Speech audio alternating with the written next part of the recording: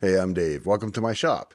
Today, we're going to use a laser sensor, a $2 microcontroller, and some Wi-Fi's to build the ultimate remote driveway security sensor. You see, I'm out in the country and my driveway is some 300 feet long, and I want to know when someone is pulling into the head of that driveway.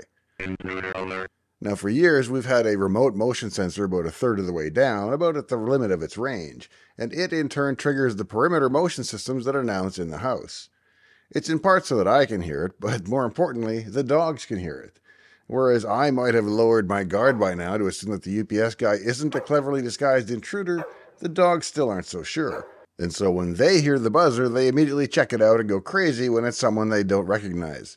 And sure enough, it works, and the UPS guy leaves each and every day without breaking in, so the dogs get that reinforcement of a job well done, I guess. But even now, they know the different buzzes made by the different sensors around the property. They know which window to look out automatically. There are actually 3 base stations for the sensor, one upstairs, one downstairs, and one out here in the shop. Each announces in its area, so when the base station out here in the shop inexplicably quit working a week or so ago, I stopped getting driveway alerts in the shop.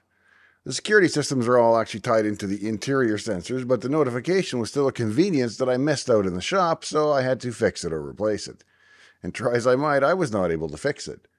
It further turns out that the base units I've had for about 15 years now are no longer made, and worse, no one seems to make one similar these days. An RF receiver with a normally open contact relay that gets triggered in the base station when the remote motion sensor is activated. Having the base station close a relay is how the alarm panel and home automation find out about the event, so it's an important feature for me. It's how the floodlights get turned on automatically, for example, or at least it used to be. Since nobody seems to make one, I decided to make my own. So I sat down and made my feature wish list, and here's what I came up with. First, I wanted a laser or LED beam system, not an infrared motion sensor. The passive IR sensors are okay for people and animals and even most vehicles, but they struggle to notice things with a low heat signature like a Tesla. I also wanted it to have a sensitivity adjustment so that it wouldn't trigger if just a leaf blew by. Next, I needed it to transmit the event to the shop somehow because I wasn't about to run 200 feet of new cabling. That means RF of some kind, and it turns out that 2.4 gigahertz Wi-Fi is good for a maximum of about 300 feet outdoors. Thus, I decided I would go Wi-Fi. There's also an alternate technology called LoRa that has even longer range, but I was betting that I was within the required range. Finally, I needed it to integrate into my home automation system. Almost all of my automated devices are Insteon, but I've always run local controller software so it's not on the cloud, and thus I wasn't impacted when Insteon's cloud service went away. But I still have all the devices. The local software I've been running for almost 20 years now runs only on the Mac, but it was the best software I could find 20 years ago, so I've always kept at least one Mac around to run the automation. Now it runs on a dedicated Mac Mini connected to a UPS and the Insteon transceiver. The goal was that when the beam was tripped at the driveway entrance, something would connect over Wi-Fi and send a message to the Indigo software, and that software will run an event that does things like announce motion in the shop and turn on the driveway spotlights. That something will be a little ESP32 module. I got one on Amazon from Heltec, and it's known as the Wi-Fi Kit 32v3. The plan was to connect the sensor's contact relay to ground and an input pin on the ESP32, and the software would monitor for that closure, and then connect via Wi-Fi and transmit the event to the Indigo server. We'll see the code later, but for now, let's have a look at the overall design. The driveway sensor will live at the end of the driveway.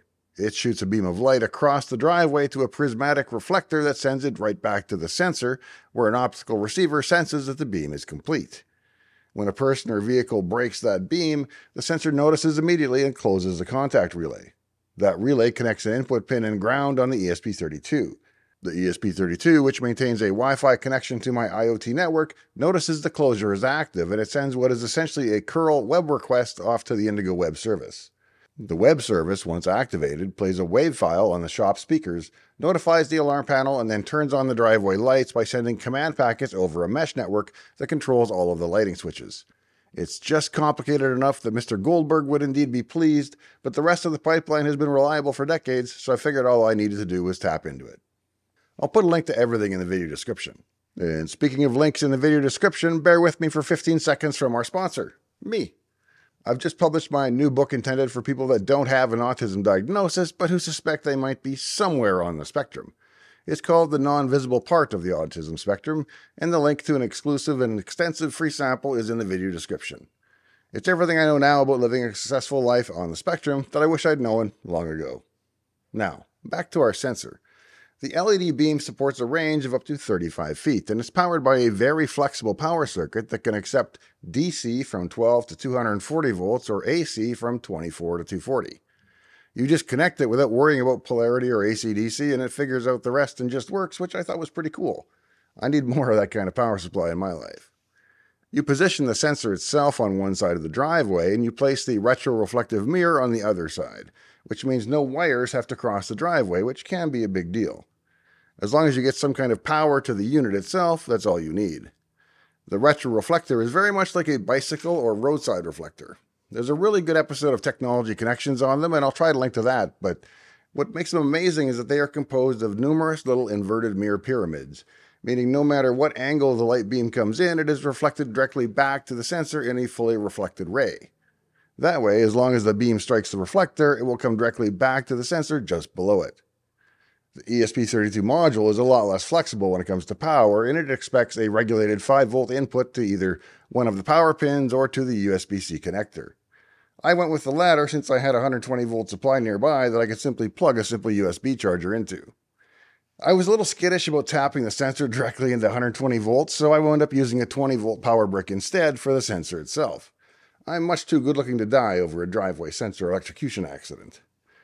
The next step was to connect the sensor to the ESP32 module. And here's where I made a bit of a mistake that you can learn from. Because I was bench testing it as I was coding it, I used pin 0 as my input since it's connected to a convenient button right on the Heltec module. That enabled me to get the code working and reacting to the button press as if it were a contact closure without actually worrying about the sensor for now. The only catch is that pin 0 is also a bootstrapping pin on the ESP32, meaning that if your sensor is triggered while you turn on the power to the ESP32, it will try to enter chip flashing mode instead. So long story short, even if you use pin 0 for testing, pick a different pin like pin 5 as your actual input pin when you wire and deploy it. The sensor has about 6 feet of multi-conductor wiring coming out of it, and the wiring is quite straightforward. Blue and brown are the power inputs, and black and white are the contact closure wires that get connected to the ESP32. There's also one more wire that is normally closed, so you're also covered if you're working with a circuit that needs you to break rather than make a connection. But in my case, I just taped that one off. I placed the power connections and the Heltec module inside of a plastic waterproof case. I just assumed that plastic was the way to go here since I needed the Wi-Fi to work, and I'm happy to report that it connects reliably each and every time from about 200 feet away. The sensor is mounted to a sturdy pole, and the Heltec enclosure sits where it has a fairly clean line of sight to the wireless access point. Now what about the code on the ESP32 to monitor the input and do the Wi-Fi connection and transmit to the web service? I've put the code on GitHub for anybody who wants to replicate my results, and so I'll just give you a quick tour of the highlights here. Hopefully, even if you can't read code, you'll then get a sense for how it works. Every Arduino-based project, ESP32 or otherwise, has 2 important functions in the code that you must provide. The first is called setup, and it's called one time when the chip starts up to do your one-time initialization. Then it calls the loop function you provide repeatedly and forever, and that's where you do your ongoing work. Taking a look at our setup code, it initializes a serial port for logging, and then it clears the Heltec OLED screen, sets the rotation, and draws some status text. Next, we have a button class object, predictably called button. This class handles debouncing the button, which is important with a relay. That's because even though the relay is slammed shut by a magnet internally, it still might bounce a bit and wind up closing several times instead of just once. The class uses interrupts and a timer to sort that out for us.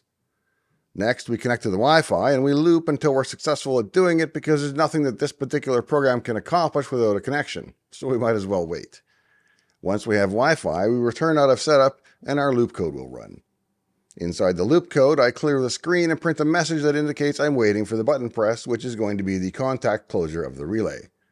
If and when the relay closes, the button will register as being pressed, and we'll draw the word pressed on the screen before calling a function called sendActionRequest.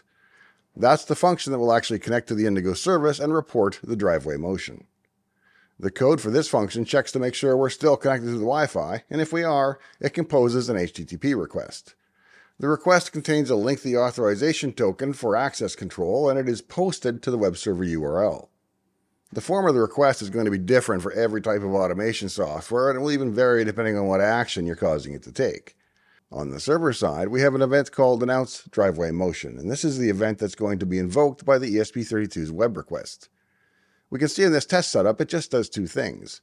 It turns on the driveway spotlights, and it plays a WAV file of intruder alert via the Mac in the shop, which is connected to the room speakers. And that's it. It works great and has been dead solid reliable so far. Now remember, I'm mostly in this for the subs and likes, so if you found today's episode to be any combination of entertaining or informative, I'd be honored if you'd leave me one of each before you go today. And if you're already subscribed, thank you. And thanks for joining me out here in the shop today. In the meantime and in between time, I hope to see you next time, right here in Dave's Garage.